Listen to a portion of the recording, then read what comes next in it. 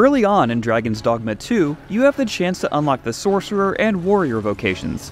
One lets you cast devastating spells that will make even the mightiest foes quiver with fear, while the other lets you live out your berserk-esque fantasies of swinging around a giant greatsword and slamming it through an ogre's skull.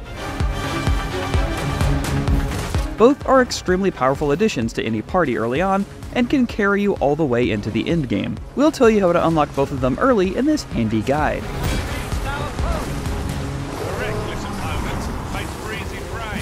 To unlock the Warrior and Sorcerer vocations, you first need to head to the capital city of Vernworth, where you'll be led naturally as part of the main story.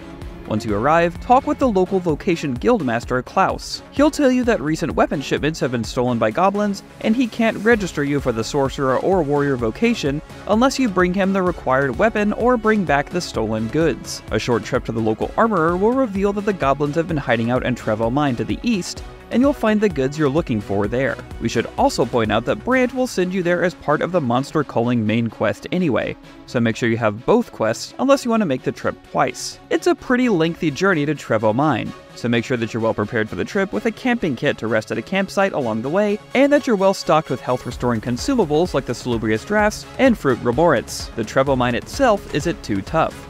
Predictably, you'll be dealing with a bunch of goblins as you make your way through the caves. If you're a mage, your Flagration spell will work wonders and make this a pretty easy trip, but other classes shouldn't have too much trouble either. You're ultimately looking for 2 gilded chests. The first one, containing the greatsword, is hard to miss and can be found in a large open room about halfway through the mine. To get to the second chest, head through the pathway to the left of the chest and follow it until you reach a room with a bridge. Carefully work your way down to the bottom, and follow the path through a narrow passage to eventually reach the chest containing Grievous Horns, an Archistaff. I suspect that's a common occurrence in our line of work.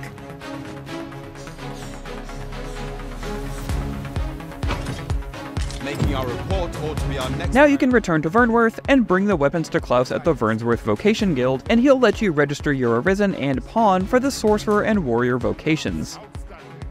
The local armorer and weapons dealer will also restock with new goodies in case you're looking for an upgrade. But that's it from us.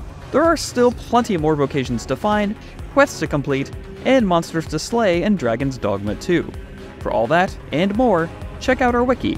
And for even more things gaming, stick with IGN.